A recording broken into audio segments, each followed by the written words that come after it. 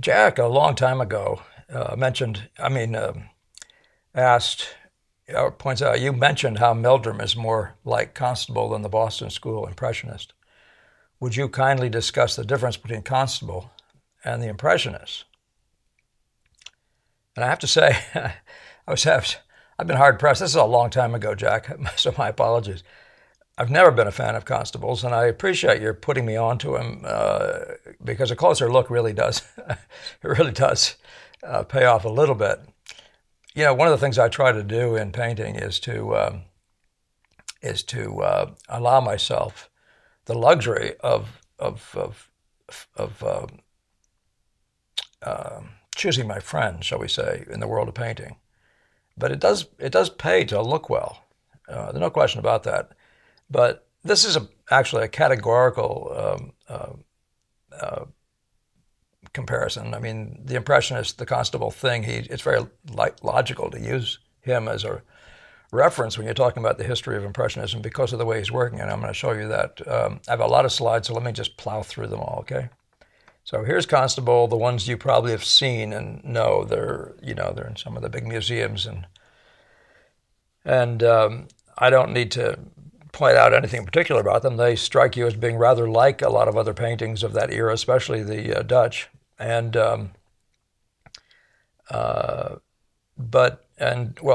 and even to some small degree, like Lorraine, who is the sort of the big hero of the landscape world, they're actually a little bit more like what happens with the Barbizoners. So there's undoubtedly a line of thought there, since their dates aren't all that much different from each other. And I'm not showing you any of the Barbizon painters, but there are some similarities, and especially when you think of Corot. One of the things Meldrum talks about is Corot, and then he talks about Constable, and then he talks about Manet, and those are the three guys that he really seems to want to bring to your attention. And I think you'll be able to see why. I'm not going to show Corot either.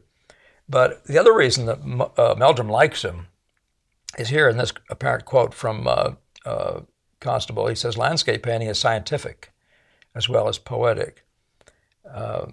So that's very Meldrum, the science of appearances.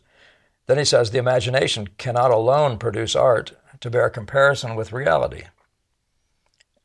So he's talking about the need to actually be good at seeing the truth in front of you and hitting, and it's all, of course, in the body of that science, the relationships. And then he says, no great painter was ever self-taught. And it fits along with the idea that there are no prodigies in this art form. It takes too much unusual understanding for that to be possible. And there are other reasons, which others have talked about. So this will give you another idea, though, about Constable. And these are the ones that sort of, if you see a bunch of his work, you start just pushing it away because it's not where you personally may be inclined to go. But this group of pictures, and then even more so this group of pictures, begin to show you a way of making marks with mass that's very like Meldrum. But it's also the beginning of this tonal painting. And I don't mean tonalist in the tonalism sense, but the use of tone, value masses, and the pursuit of the truth in front of you through the mass rather than through outlines. And so you can see those very readily. That some of these things resemble what Meldrum says he likes you to do, or has to do this rather fast and just sort of bang bang the value relationships and plow through it.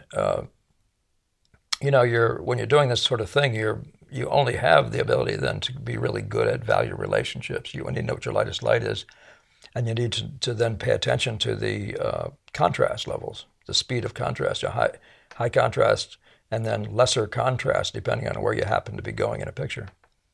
So, and that's the sort of the substance of the visual impression. That's the stuff of the visual impression that we all know to be so. And it's also sort of the methodology of that painterly kind of painting. Duveneck in our country was doing things rather like this, more self-evidently like this. These two are the bottom one I'm quite sure is also Constables. The top one definitely is. But these things very strikingly resemble a bunch of that stuff being done off the French coast, the French uh, uh, early Impressionists, and Jonkind and Boudin as well, who are sort of Manet's leaders. But there are a number of those guys that look just like this. So and because they're doing the same thing, they're building from masses with a full brush, and they're hitting chunks of paint and building on those in a very impressionist way.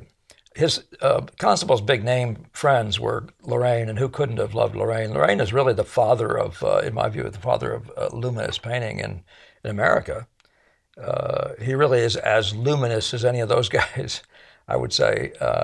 Certainly the model could have been a virtual copy, a formulaic copy almost.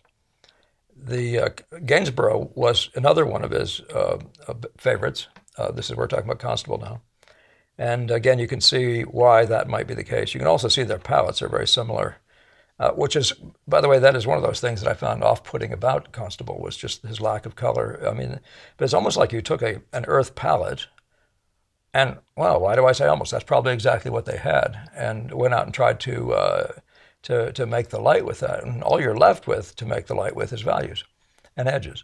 And so my guess is that that's what Meldrum was, he was admiring this as a much simpler form than one that incorporated color, which when Jack is asking about the difference between the Impressionists as they came along, well, it's the color portion that Meldrum is different in, and so is Constable.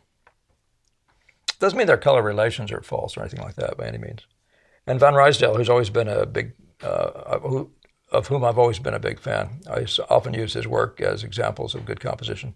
I wouldn't tell you these are four of the strongest composed pictures, but this is the Dutch, and of course a bunch of the influence, like as I said, the Jonkind and Boudin coming out of Antwerp, are following on the heels also of Van Ruysdael.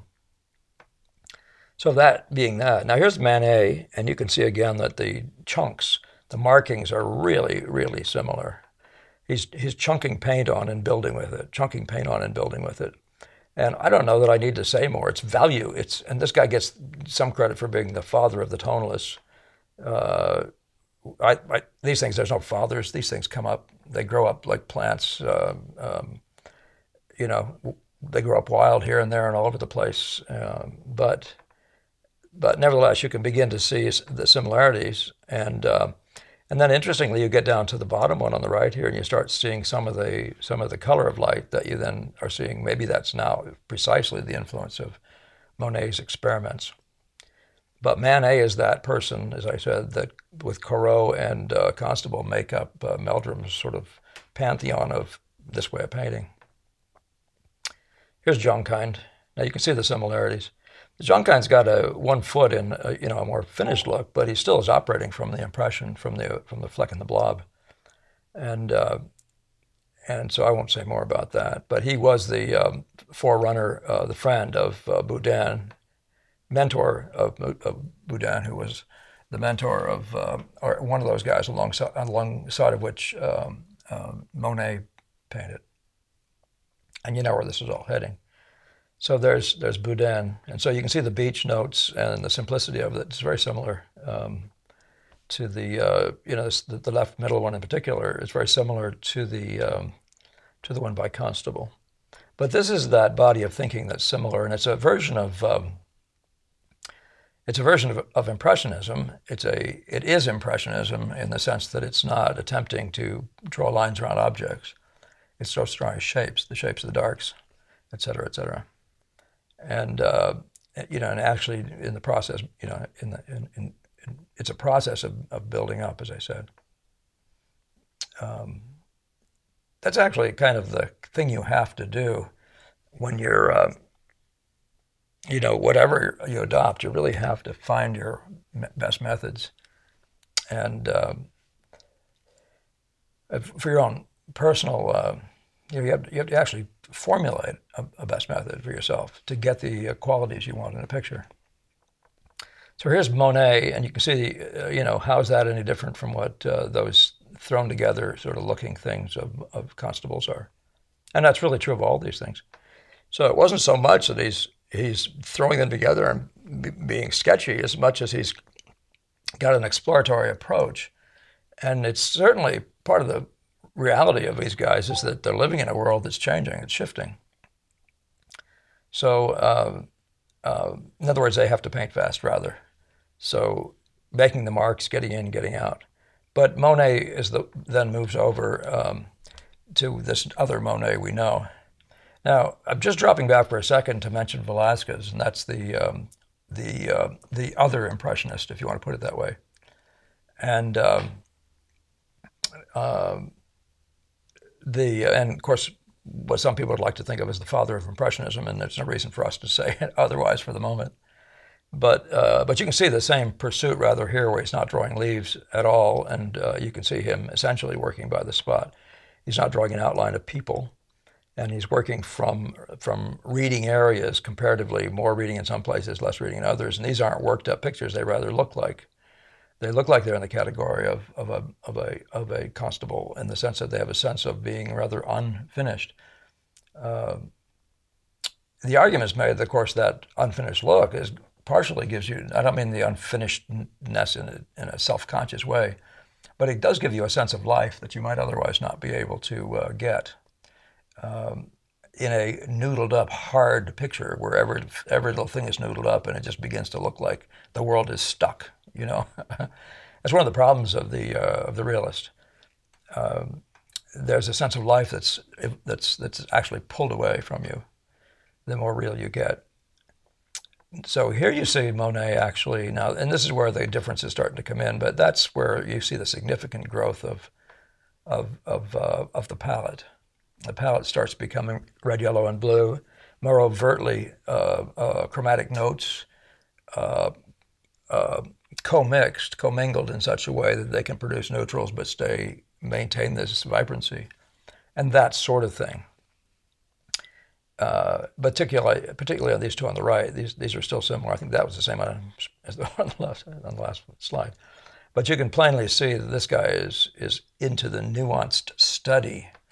And I would suggest to you that's the biggest difference between Constable.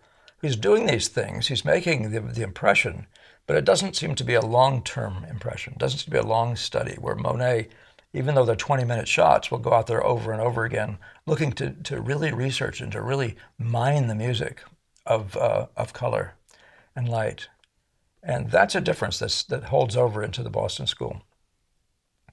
So the top two pictures are Sargent. You can see that Sargent started out as one of those kinds of tonalists that we just referred to. These pictures both of these rather resemble Constable, and the earlier and the other offspring of the Constable world.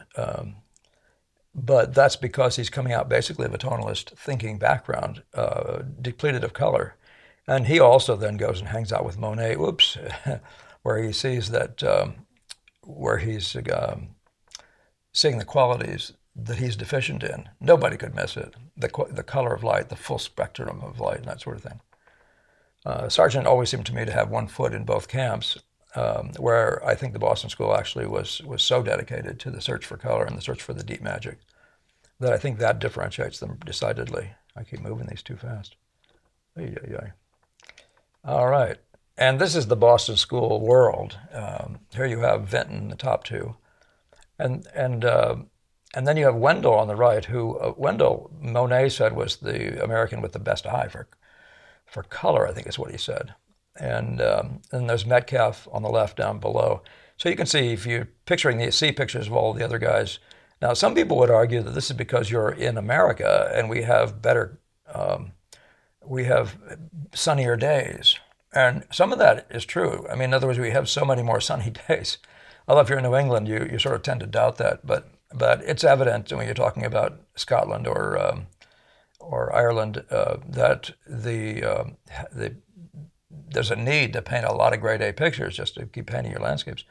So you won't get sunny effects. You'll do a lot of pictures that have no sunny effects. So those pictures by Constable that may be deficient in that way may be, in fact, not deficient at all. That's just the kind of day it is. One of my students, hi Lindsay, comes back with very beautiful renderings of those days, and I feel like, oh, and she's from there, so she actually loves it. And I'm and I'm not saying they're bad. I think they're good, actually. I think her seeing is really quite special. But it is the neighborhood, I think. What did Steven say? You know, the landscape painter should paint where he comes from, and so you have a feeling for that, right?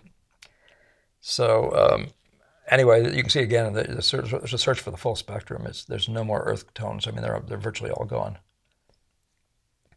I'm showing you here Sorolla. The two on the left are Sorolla, and Zorn is on the right. And again, with the Zorn, you can see that the orientation, and the top Sorolla, you can see that the orientation is towards spots of color values, and with heavy emphasis on getting the values right. But yeah, this kind of a painting, you can't, the Zorn, you can't think like an outline painter and get this kind of a unique unity of effect. You're actually thinking effect, and you're playing effects, one effect to the other. And I'm now talking about spots of light and that sort of thing. And that's that value tonalist, if you want to call it that game. Put down the spot and play the spots, get the spots talking to each other by their, look at the amount of contrast here and this jump to your eye versus this one. And versus this one, right? So you see the intensity of that jump over there. That's the visual order of the, of the effects by light. So this one projects much more to your eye than the rest, and so it goes, right? So is that the and then it's the Boston School guys specifically, and these are all Bensons, and it's sort of disappointing to me. I'm not clear I know why these are coming out washed out looking. They're not in nature, not in person. So I must have gotten some bad shots here. But these are some of the same themes that you see Sargent painting, and Sargent is enormously effective with values and edges, with what we might call the drawing portion of that, where Benson is now is also incorporating just that another level of color as an additional search. I forgot my water.